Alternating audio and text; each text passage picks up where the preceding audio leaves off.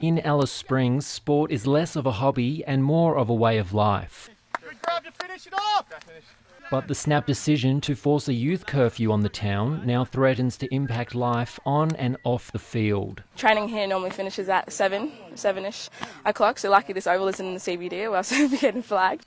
18-year-old Armani has had her own experience with the new restrictions, stopped by police while walking through the CBD with her younger cousins. It was quite an intimidating experience, but, you know, that's what it is with police, I guess.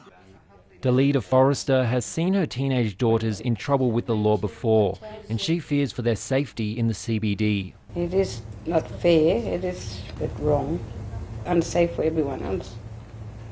Everybody in the town, not only every little people, but white people too. While the short-term so-called circuit breaker is front of mind in the town, in the background, local leaders are at odds about longer-term solutions, including calls from inside the classroom to improve housing standards for young students living across Alice Springs. We need to address the standard of the town camps and the living conditions that our families are putting up with.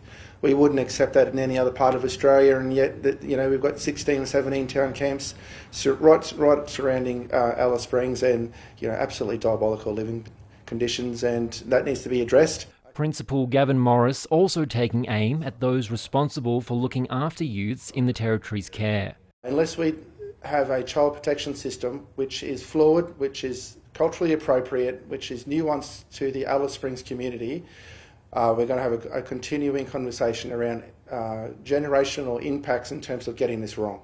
The pressure now on for a plan for young residents when the curfew ends. Lee Robinson, ABC News, Alice Springs.